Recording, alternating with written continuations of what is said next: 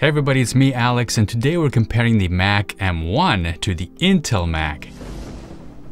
Alex, what are you doing? I'm making a video. Don't you think you've done enough videos comparing the M1 to Intel? I guess. I mean, these folks seem to like the comparisons, plus there's so many frameworks and tech stacks and languages to test. Why? Do you think there's something else I should be doing? Yes, Alex. Have you done any AMD tests yet? AMD? Like Ryzen? No, not yet.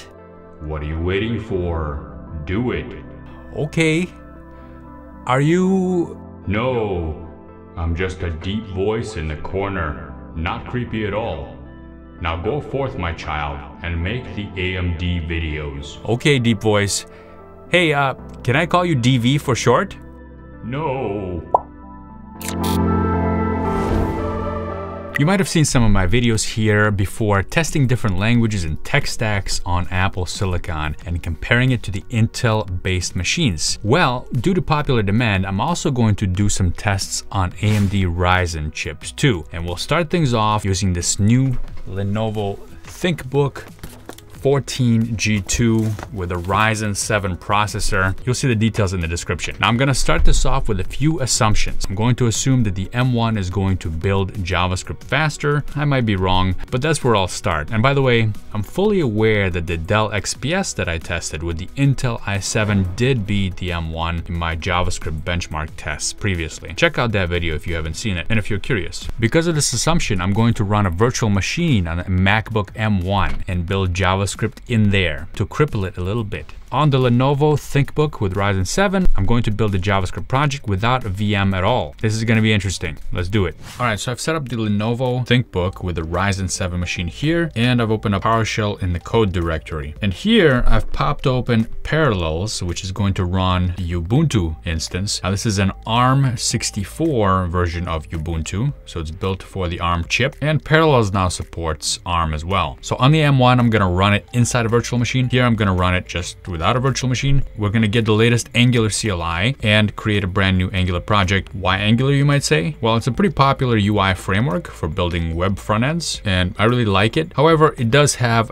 the longest build time out of all the modern JS frameworks that I've seen. So because of that, I chose Angular for this particular test to see how quickly it's going to build. All right, so here we go. First, I need to get the Angular CLI installed. That's going to be npm install -g at angular/CLI. I'm going to do the same thing over here, even though I already have the Angular CLI installed. Angular 12 just came out, so I'm going to update it. That way we're on the same version. Okay, Angular CLI 12 is installed, and we can check that by typing ng-version-v. Oh, running scripts is disabled on the system. ng.ps1. So this is a security issue that prevents me from doing this on Windows PowerShell. And in order to be able to execute the CLI scripts, the Node CLI scripts, we need to set the execution policy. This is something you typically have to do when you start out with PowerShell. Sometimes I forget to do it when I set up a new machine. So set execution policy -execution policy remote signed and scope current user.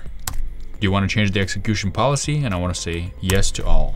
Okay, let's see if my ng-v flag will work. And now the Angular CLI works. Still, I'm trying to get the version here, and maybe this one will work after all. Yes, okay. ng-version, and now it's showing Angular CLI 12 on Node 14. Let's check the Angular version here on the Ubuntu box running inside the virtual machine. ng-version, Angular CLI 12. All right, we're good to go here. I'm going to clear this, and let's create a brand new Angular project. ng new my app 1, and I'm going to do the same thing here, ng new my app 1. Let's press enter at the same time to see who finishes first. This is not going to be super accurate because there's going to be an interactive script here that asks me for options, and there's going to be a download step as well to get the latest packages installed.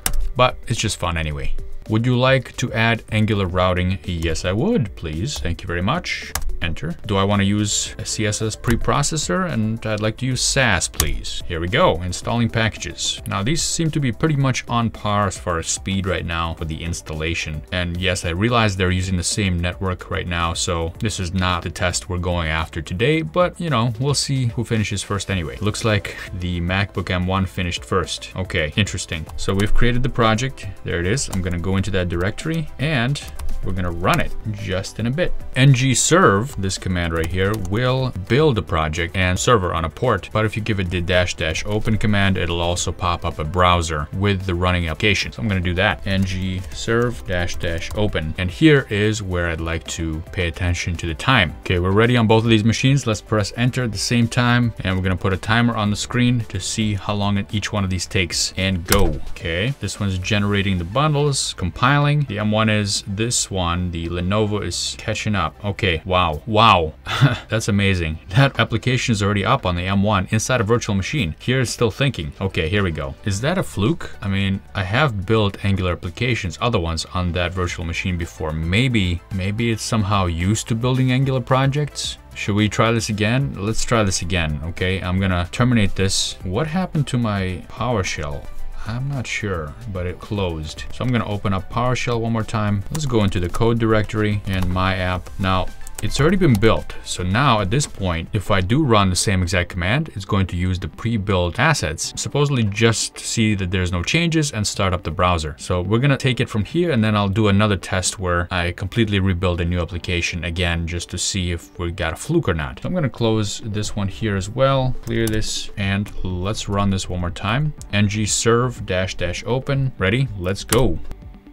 Okay, so on the Windows machine, it says port 4200 is already in use. Would you like to use a different port? I guess I might have to terminate the port first somehow. It got stuck in there. Let's come back here. No, I don't want to use a different port.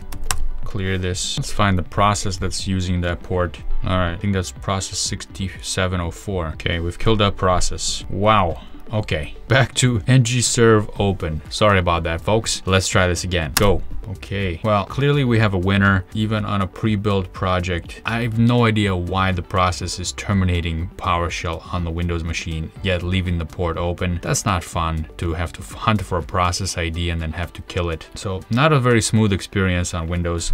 You know what, let's try, instead of PowerShell, let's try command line. Now I'm still gonna go and find that process and kill it. Looks like 3420 is my process ID this time. And I'm gonna quit PowerShell here and use the command prompt instead. And now I'm gonna try to do the test again using a new application. So I'm gonna back out of here, ng-new my app 2. Sure, let's do that. Yes, I'd like to use routing and SAS. And let's do the same thing here. ng-new my app 2. Yes for routing, yes for SAS. And let's see if the M1 actually finishes this installation process first. No, it didn't, but I started it much later. Okay, let's go into my app 2 directory and ngserve --open, ngserve --open. Okay, folks. Here we go. Hopefully the command prompt won't close on me this time on the Windows side, but at least we'll get a sense of how quickly this opens up on both machines. Let's go. Okay, it already seems like the M1 is much speedier, and there's the browser open up with the running application inside a virtual machine on the M1 using Parallels and Ubuntu for ARM. Here the process again terminated the command prompt. It opened up the running application in the browser, but much later. All right, folks, this is not actually what I expected. I did sort of expect the Angular application to build and start faster, running natively without any virtualization on the Windows machine with the Ryzen 7 chip, but I was proven wrong, and even virtualized, the Angular build happens faster within a virtual machine inside Ubuntu, running inside Parallels on an M1 Mac. I know you're all probably gonna have comments about this and maybe some thoughts as to why this happens, so definitely let me know down in the comments below. I hope to hear from you, and I'm going to be doing some more testing with this Lenovo box. We're going to be doing some JavaScript tests, Docker tests, and so on. So stay tuned. If you want to see those, make sure you subscribe to the channel. And if you found this video helpful or entertaining, give it a like.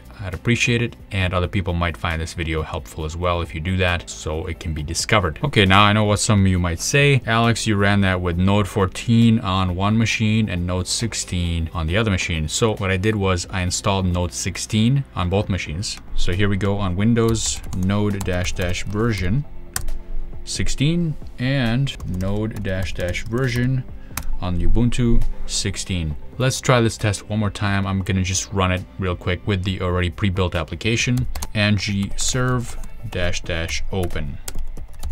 Okay, let's try this. All right, folks, the M1 already started up the application and this one is caught up. So as you can see, still much slower, even with node versions being the same. I hope you have a wonderful day and I'll see you in the next video. Thanks.